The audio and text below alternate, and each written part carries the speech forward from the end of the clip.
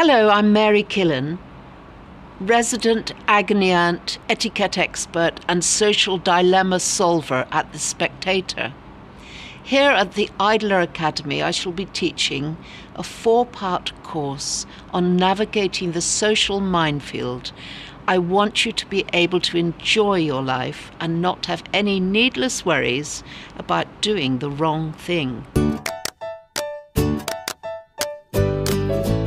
Now, to avoid being stuck in a conversational cul-de-sac, what you should do is bring a letter in your pocket, in an envelope. If the conversation gets sticky, you can always say, I was just handed this letter when I came in. Will you excuse me? I better look and see what it says.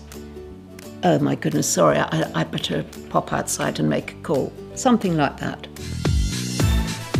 There are various ways of making sure your dinner party goes well.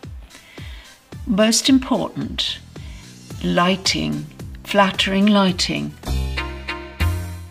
Just a little tip here, wheeled luggage is not welcome in very grand houses.